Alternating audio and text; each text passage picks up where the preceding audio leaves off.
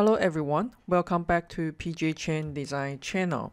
I have the questions from the YouTube subscriber Isaac asking about the technique how to do this braiding design here and rope looking design over here. So today we are going to go over with this technique. Are you ready? Let's get started. There are three parts in this ring. First is the ring itself. The second one is the rope looking design over there. The third one is the braided design over here. So we are going to talk about those three parts separately. Let's starting with the ring. We're going to use the circle, set it up the radius for 8 or diameter for 16. And then we're gonna come into the right view. Want to draw a profile here. I always like the cushion looking thing, so let's use the conic corner, and then you can do any size of the ring that you like. It's gonna be really wide over here, and we're gonna moving in a little bit, so it's giving a little bit more like a comfort fit. Then let's move the center back to the center over here. The second, we need to decide how deep it's going to cut it into. Let's draw a rectangle here with the center, and this is going to showing like how deep you are going to cut into it. And again, there's no specific dimension. It's just about your design. Then we are going to use a trim tool to trim off anything in between. Make sure you give a little bit fillet here so the ring rendering will look very nice. Where on the bottom, you don't have to worry about it. Okay, so this is the curve that we have that's joined it, and that's making a ring by using the sweep one. And this is the rail, this is the cross section, and we get a ring like this. Let's take a look on the perspective. Now we have this on the perspective, and we only need to use the one to flow is the surface right there in the center. So let me extract the surface, and we're gonna extract the one over here. Let me turn it into the red color. So we have something here to create a UV curve. The command we're gonna use, create UV curve, and then we pick up this red one, and this is the area we are going to design. So let's take a look on the top view. This is the area we're going to design, and we need to separate them into three sections. So I kind of need to know how big they are first. So let's say we have 5.94 millimeter. Let's say I'm going to have the area in the center for 3.5 millimeter by 3.5 millimeter. And this is the area for the braided design. So I'm going to align this with the horizontal center. And the rest of the space is for the rope looking design. So let's come over here. Let's do the rope first. All right, to make our rope look really nice, we need to know the dimension over here. This one is 1.22.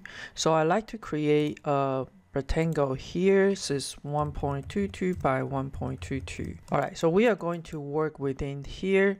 Let's go ahead to draw a diagonal line right here, and so half of a rope should fit it into right here. We are going to draw a reference here, roughly about 0.4 millimeter, and I want to snapping into this edge here, and doing the same 0.4 millimeter and snapping right here.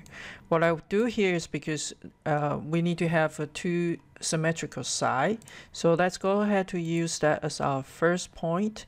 And you kind of want to draw a curve of your own design, but you will need to snapping in those two ends, and you can edit those to fit your design better. But pretty much this is the first curve, and then we will have this one and using the rotate tool, snapping into this midpoint, and we want to rotate it 180 degrees. Then they will snapping into right point. They should snapping into right point. Let's double check. Oh, it's not there. Just need to make sure they move it back to the end point, so you won't have the problem when you try to creating the surface. This one does meet. All right, so then we will need to create the cross section. I'm going to have the oval or ellipse tool, and I want to do something like this, and coming over to the right view, And we don't need it super high. We probably need it just less than 0.5 millimeter. So roughly like that. So half of this oval is less than 0.5 millimeter for the thickness. Let's use the commands called sweep to rail. This is rail 1, rail 2. Make sure you want to starting with the point, and then go into the cross section and end up with the point one more time, and then you will get a solid. Let's double make sure this is a closed surface. Now we have one element right here. Let's do a test and see how it goes. Let's make a duplication of this one. We are going to use the linear array, and I don't know how many of them that I need. I'm just gonna guessing 100, and we're gonna go from here to anywhere, but make sure you stay with the line so they will be aligned perfectly. Okay, you can get it tighter, you can get it looser, it's up to your design. Okay, so I'm gonna get something similar like this, and take a look if this is enough for you, and it's more than enough. So I'm just gonna delete some of them right there. We are going to float this back to the surface, right? So if you have an empty space right here, then you probably won't float correctly. So what I like to do first is I actually want to bowling all the foam. That's using the bowling union. Okay, so once they are bowling, I'm going to move with this as my guideline and move it to the edge right there. Okay, so you're gonna notice like everything will moving a little bit. If this one is right at the edge right here, then once you flow it back, it will be perfectly made, right? So we're gonna do a little bit change here. We're gonna use the trim command. That's using this big frame and trim off the one over here. So now on the other side, we need to make sure it's perfect align over there. So what we're gonna do is we're going to use the straight line and snapping it to the endpoint right here. Draw a straight line down and using this line to trim over here. Okay, so now with that little extra, this is my little trick over here.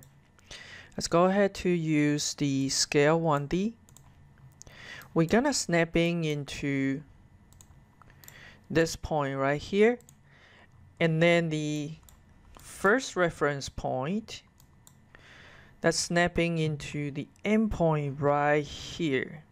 Okay, holding your shift and bring it back to this edge. So when they flow it back, there will be 100% contact. So now we have this on one side. We just need to mirror to the other side. So using the middle as a center, and then we have that done. Next video, I'm going to show you how to do the middle part, and then we will flow the whole thing back to the ring. Don't forget to like and comment and share my video so I can reach more people. Thank you for watching. I'll see you next.